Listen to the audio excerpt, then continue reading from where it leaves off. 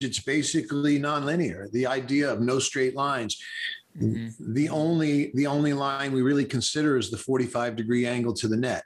Like when you see the players go right to that line or right to that 45, it's that 45-degree angle between the net and the side fence right there.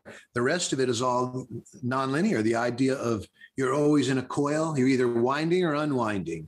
Mm-hmm. So that's basically what it is, because I think that the strokes are taught in a linear way. You know, people will say, oh, you go up and out or across and through or you know, load up on your foot, which indicates you're going to stop. I'm much more into the idea of being fluid and absorbing the hit with your entire body rather than any one piece of your body moving at one time. When one part of your body moves, every part of your body moves. You know what I mean? That's what I mean by nonlinear.